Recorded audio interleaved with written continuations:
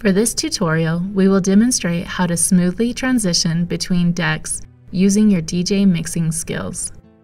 Load a track to deck A and make sure that all of the master settings between the decks are correct. The crossfader should be moved all the way to the left. This makes sure that your audience is only hearing deck A through the speakers to start with. The master volume controls the speaker volume that your audience is hearing, and the headphone volume controls the volume that you are hearing from the other track. Make sure that autoplay and shuffle have been turned off. Press play on deck A and pick a track to load to deck B.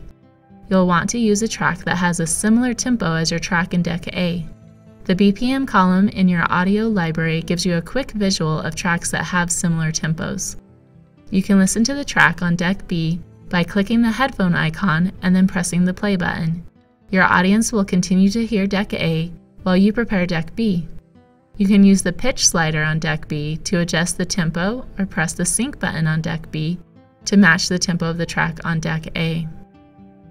For the best transition, you'll want to start your next track on a downbeat, and you'll want to select the point in the track where you want to begin. The easiest way to do this is to set a cue point. Play to the point in the track that you want to start, make sure the yellow play cursor is aligned with a downbeat, and click the Set Cue Point button. Now that you are all set, use the crossfader to transition smoothly between decks. Move the crossfader to the middle and press the Cue Point play button on deck B so that both songs are playing simultaneously. If the deck alignment isn't sounding quite perfect, you can temporarily speed up or slow down the track using the arrow buttons next to the pitch slider. Finally, when you are ready, move the crossfader to the far right so that only deck B is heard. Now, start the whole process over again by finding your next track for deck A.